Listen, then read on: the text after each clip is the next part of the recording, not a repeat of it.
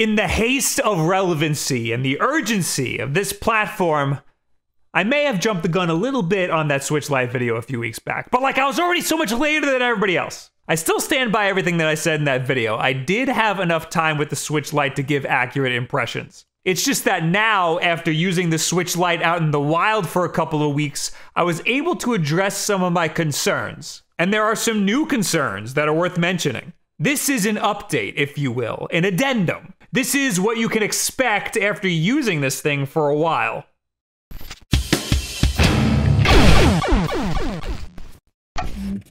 So I'll be honest, I got lazy and I had a bot write this video, so if it sounds weird, just blame it on the bot. After using the Nintendo Switch Lite for about 3 weeks now, it has provided some real entertainment. A wonderful game night was created on it every time, as was the perfect time to get a massage. I was able to play it for 10 minutes on my TV before my friends came in to watch a basketball game, and it was just as entertaining. Yeah, that's not worth the bit. This portable machine is awesome, and if you've been thinking about getting one just for it, or would like to give one a try, pick it up, check Amazon and Nintendo.com for the best deals. Also, please feel free to use the following affiliate link, click here for more info, and be happy. If you have questions/comments, feel free to leave them below. Well, that did an almost good job. I've been enjoying my Switch Lite a lot. It's been my go-to Switch for playing outside of docked mode, so my OG Switch will be living a comfortable life of retirement in its dock for the rest of forever. I still play docked mode most of the time, but that Switch is probably never leaving that dock ever again. Sorry, buddy, you're just about an inch too big for me now. The major points and concerns are the same.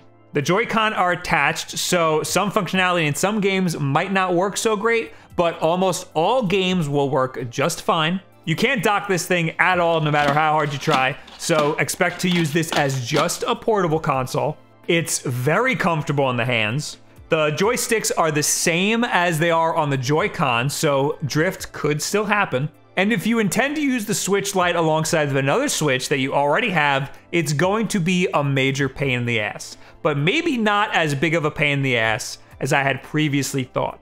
Yeah, you still need to make your Switch Lite your primary Switch console on the Nintendo eShop, which is a little bit annoying. Your secondary Switch console, in my case, my home Switch, will require an internet connection in order to play any of your digital games. If you only have physical games, then this isn't a concern to you. Go ahead and buy that Switch Lite you've been dreaming about. Me, on the other hand, all of my games were purchased digitally, so I'm not so lucky. Having that extra few seconds of loading time on my home console while the game verifies if I'm able to play it is a significant annoyance. It annoys me a lot more than it probably should. It's not so much that it takes an extra few seconds, it's that it takes an extra few seconds, and I know I didn't do anything wrong. What do I have to prove here? Why am I proving anything? I'm not trying anything here, I'm just trying to play the game that I purchased for myself. Every time I load up a game, it's like I'm being accused of a crime I didn't commit. Yeah, sure, go ahead, fine, look through all my shit. I got nothing to hide. I plan on traveling to the Nihon during the launch of Pokemon Sword and Shield, and when I go there, I'm going to want to be able to capture footage.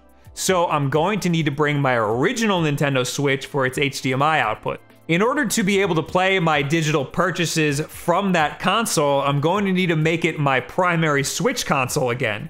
You can do this a seemingly limitless amount of times from the console itself. If you do this from the eShop webpage, it only allows you to deregister a console once per year.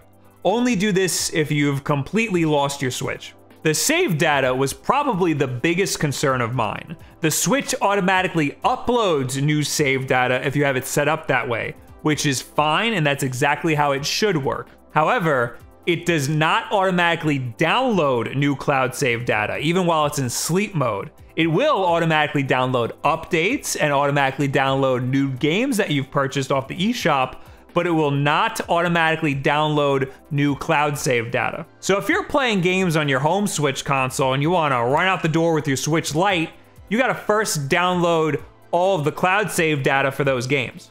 This honestly isn't as bad as I thought. I haven't been in a scenario where I wanna run out the door with my Switch Lite, and downloading the cloud save data just takes a few seconds per game. It's a minor inconvenience, and honestly, it's not the end of the world. It works just fine. And on the cloud save data settings page, you can see all of the cloud saves that need to be downloaded.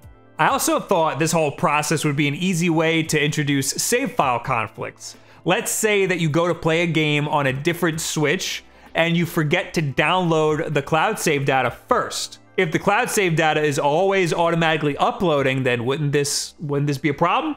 Luckily, the Switch will warn you before you start the game that it detects a newer save file on the cloud. Except, apparently, it doesn't do this all of the time. It did it for me in the field when I was testing this thing, but now, when I'm trying to film it for this video, it won't warn me. It knows there's a save file conflict, but it won't warn me. So, beware. Make sure before you take your Switch Lite out of the house that all of the games that you want to play have the updated cloud save data. It's a bit of annoying housekeeping, but you'll thank yourself in the end. Leaving the house with your Switch Lite is the problem. Coming home after using your Switch Lite is fine because the cloud saves automatically upload once the Switch Lite connects to your home internet, and my home Nintendo Switch is always connected to the internet anyway. So it's gonna warn me that there's a new save file detected. If you're leaving your house with your Switch Lite to go somewhere else that has an internet connection, then you don't have to worry about any of this. If it's your secondary Switch, it's going to verify that you're able to play all of those games, and it will warn you if there's a new save file detected. So if you're going to your friend's house with Wi-Fi, or your college campus with Wi-Fi, or your job with Wi-Fi, then you don't have to worry about any of this. I'm kind of just assuming that you're going on a flight or a long car ride. The PlayStation Vita had a great cross-save feature with the PS4 that would automatically upload and download new save files as long as either of those devices were on or in sleep mode. So as long as your device was connected to the internet, you will always have the most up-to-date save file. Cross-save was introduced in 2014, so Nintendo is now 5 years behind Sony on this. Frickin' yikes, dude.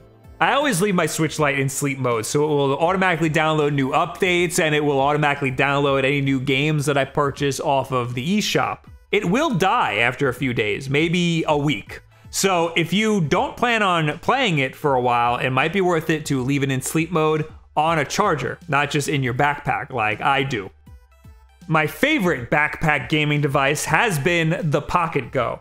I charged it once ever, and even when not in use, the battery seems to hold its charge for a long while. It's also super tiny, so you can forget it's there until you're bored on a long commute and remember you have this thing floating around somewhere. So naturally, I've been keeping this and my Switch in my bag because I'm a child. The D-pad on the Switch Lite is great, however, the placement is not. I understand why it is where it is. From a design standpoint, there's not really much you could have done about that.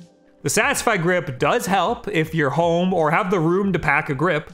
Honestly, when playing Mario Maker out in the wild, I was on the toilet.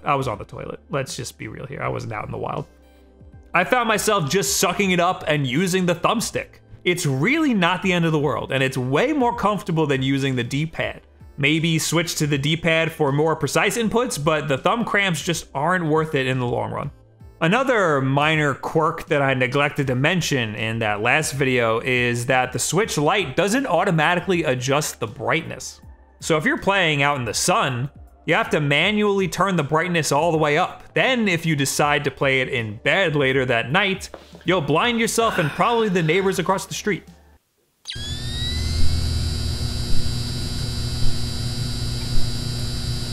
My corneas. In a world where all of my devices automatically adjust the brightness, even slightly, this was a weird thing to come across. I know a lot of people who will always turn this feature off on their devices, but auto brightness saves a lot of battery life. It just seems like a weird thing to omit on the Switch Lite. Besides all of the weird quirks, the Switch Lite has still become my go-to for playing the Switch portably. The caveats don't take away from all of the positives, like the compact form factor, the comfortable size, the upgrade to portability. I even had a decent time playing Smash Brothers on this thing. I would never have expected to play Smash Brothers online in portable mode. I didn't do good, but I still did it. So even though I have a perfectly functional original Nintendo Switch, I don't regret purchasing a Switch Lite. I like it way more for playing portably. Is it worth shelling out that extra $200 if you already have and are happy with your Nintendo Switch? Probably not. If you play in portable mode a lot, then it might be worth that slight upgrade. Otherwise, don't even worry about it. Your current Nintendo Switch does more than this thing can. I previously said that the Switch Lite is for people who don't have a Nintendo Switch and are going to play in portable mode 100% of the time. I would like to now amend my statement and say that it is also for people who currently have a Nintendo Switch and would like this for playing in portable mode most of the time, and can also deal with all of the save data cloud backup situation, and also have $200 burning a hole in their pocket. It's a niche market, but those people are out there.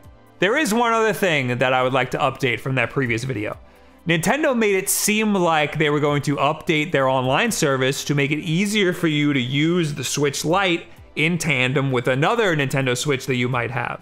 They did not do this, and I equated this to how they promised that we were going to get a multiplayer update in Mario Maker 2 so that you can play with friends. We never got that update until a week after I had posted that video, and then, surprise, we got the multiplayer update for Mario Maker 2. Is it everything that we ever dreamed about? No, you can't boo levels, so half the levels are just garbage levels that don't work with multiplayer at all. But at least it gives me faith that Nintendo might update their online service, even if it's just a little tiny bit. Just let us download cloud saves automatically in sleep mode. That's it. Just a little tiny update is all we need. So what do you guys think now about the Nintendo Switch Lite? Is it something that you're interested in now that you've seen more content from me and I'm sure a bunch of other YouTubers? Maybe you have it yourself. Is there anything that you've discovered after purchasing it that surprised you? Leave it in the comments below. Add me on Twitter, any and all this other social media garbage. Of course, we got new videos and live streams all the time. Our schedule's in a pinned tweet over on our Twitter. We got Wulff Den live every single Wednesday at 8 p.m. Eastern time here on YouTube. And Twitch streams over on twitch.tv/WulffDen. If you support us here on YouTube, we're over on Twitch. And you link those accounts to your Discord account. You get into our supporter-only Discord where you get private chat time with us. You get videos like this one early, and you get to play multiplayer games with us at least once a month. You can do so by clicking that join button down below, or if you have Amazon Prime, you link it to your Twitch account. That's a free Twitch Prime sub that you're just wasting. But of course, the most important thing that you do and the easiest thing is just subscribe to the channel and also follow on Twitch. And share this video with a friend who maybe doesn't have a Switch and would like to get a Switch Lite, or is thinking about getting a Switch Lite, or has a Switch and plays mostly in portable mode. Thank you guys very much. Have yourself a good week. Oh, and special thanks to Savas and Skunk Boy for winning that Switch Lite contest. Goodbye. Have a good week.